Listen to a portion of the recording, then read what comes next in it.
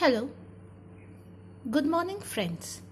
Today we will do some of the questions that are given in your first chapter. And you already know the name of the first chapter is the fish tale. And in this chapter, the name itself is telling about the story or about the content it has. The fish tale means the story is related with fish as well as the fisherman's and how they earn their livelihood by catching the fish. Fishermen, you can understand, they uses different types of boats. They uses boats that are made up of log of woods. Now, if a boat is made up of simple logs of wood tied together, and if the sea is rough when high tides and a strong wind is there, then these fishermen have a very difficult time. So let's take the first question related with the log boats. That is in your page number 6 of your NCERT. You will go to in your NCERT page. Here you will get this question. Okay. Now let's read the question. What the question is telling about. It is telling that log boats used by fishermen travel about 4 kilometers in 1 hour. How long will they take to go a distance of 10 kilometers? Now here, first part, have you understood what they are asking about? They are asking about that if the log boat in 1 hour can go 4 kilometers, in how much time will it travel 10 kilometers? So let's go for the solution and understand how we can make this question easily to be solved. And for you should take your notebook, any last year notebook, and please go through the lines and try to do it in your copy together with me. Then it will be better for you to understand more. In 1 hour, the boat travels 4 kilometers. That is already given in the question in 4 kilometers in 1 hour. Now in 2 hours the boat will travel how much? If in 1 hour it is 4 kilometers, then in 2 hours it must travel 4 into 8. That is 4 into 2. That is 8 kilometers. Now this much is done. Now as in the question it is asking about 10 kilometers. So still 2 kilometers has to be calculated. So let's calculate for half hour. If 1 hour it travels 4 kilometers, obviously you can understand in half hour how much it will travel. It will travel 4 by 2 kilometers, that is 2 kilometers. So 8 kilometers and 2 kilometers when we add, we get 10 kilometers. And how much time it is being taken? That is 2 hours and half hours. So in 2.5 hours, the boat will travel 8 plus 2 kilometers, that is 10 kilometers. And this question is the very first question in your NCERT textbook in page 6. So please note it down in your copy, in your previous copies, whichever copy have so much pages. Let's move to the next question. And next question is also based. The part B they are asking about, guess how far you can go in 1 kilometer, guess how far you can go in 1 hour if you walk fast. That is talking about your ability. If you walk fast, how much you can go in 1 hour. So from my point of view, I think I can travel 3 to 4 kilometers if I walk fast. Okay, let's go to the next question that is in your page 7 of NCERT. Let me show it. If you have already downloaded it from the NCERT website, you will get there all books of all subject of all classes. So better you can download the book from the NCERT website. Let me show you which question I am talking about. You will be getting the question in page number 7 here. Okay, this page. Now let's start.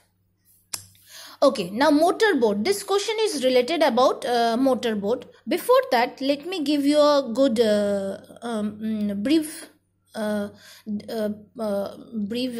points on motorboat. Then what is a motorboat? A motorboat is also used by fishermen, and it is basically the boat is using a motor in it so that it can move faster, and these motorboats go further in sea than the log boats that the question we have done previously, and these boats can catch more fishes as they can travel faster, and fishermen have to earn their livelihood by using the nets, sometimes by using boats to go far away. So let's take the question. Motorboats travel faster at the speed of about 20 km in 1 hour.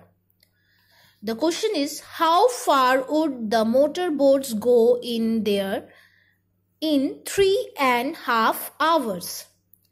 Similarly, how much time will they take to go 85 km? Now, when the question is little bit lengthy, I always tell the students to read the question minimum 2 times, so that it is very easy to understand what is being given in the question and what is being asked in the question. Motorboats travel faster at the speed of about 20 km in 1 hour.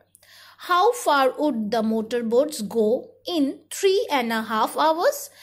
Next question, how much time will they take to go 85 km? Let's go to the solution part. And I hope I have been able to do it in a simple way so that everybody can understand. Distance traveled by the motorboat in 1 hour is already given 20 km. Yes or no? You see, here it travels 20 km in 1 hour. So my first line is the given. That is the statement in the question. Distance traveled by the motorboat in 1 hour equal to 20 km. Now next, distance traveled by the motorboat in 3 hours, how much it will be? Because they are asking about 3 hours and a half hour. So first I calculated for 3 hours. So 3 hours is equal to 20 into 3. That is 60 km. Now the remaining is the half hour. Now let's calculate the distance traveled by the boat in half hour. And that is how much? In 1 hour it is 20. So in half hour it will be 20 by 2 km, and that is 10 km.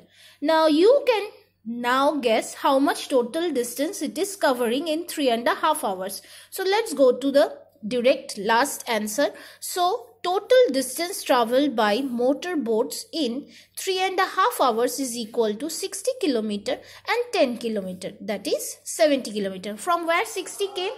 And that is in 3 hours and the half hour. So 60 plus 10, that is 70 km. Is it clear?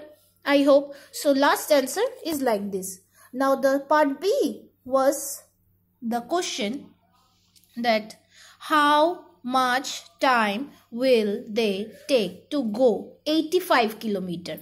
So let's do the answer also in the same way. Now we have 85 km means we can break it as 80 km plus 5 km. Yes or no? Now go to the next line. Time taken to cover 20 km is equal to 1 hour. That is already given in the question. And the next thing is time taken to cover 1 km is equal to 1 by 20 hour. Because here they are asking about 1 km. So here the quantity has decreased. Whenever there is a decrease in the quantity on your left side, what we do here is division. And if they are asking about the quantity which has increased, then we do multiplication. So 1 km is equal to 1 by 20 hour. The unitary method you must have learned in your previous classes. Now the time taken to cover the distance 80 km. 1 km it is covering 1 by 20. So 80 km will be 1 by 20 into 80 or 80 by 20 hour. Or we can write 80 divided 20 hour. And you know 80 divided 20 is equal to 4 hour. Let's take the part B part because we are able to find the 80 km answer. Now the last 5 km answer we have to find. So in this part, let's take time taken to cover a distance 20 kilometer is equal to 60 minutes, 1 hour. You know 20 kilometer is covered by 1 hour. So 1 hour means 60 minutes. Now time taken to cover 1 kilometer is equal to 60 by 20. I already told when the quantity is decreasing, you need to divide. So 60 divided by 20. So 60 by 20 is equal to 3 minutes. Now the time taken to cover the 5 kilometer that was remaining. So 5 kilometer is equal to 3 into 5 minutes. That is 15 minutes. So in around total, so that is our 4 hour and 15 minutes. So 4 hour and 15 minutes is required to cover 85 kilometer. So students, go through these all questions properly and solve it in your notebook copy. Okay, thank you and stay safe, stay home.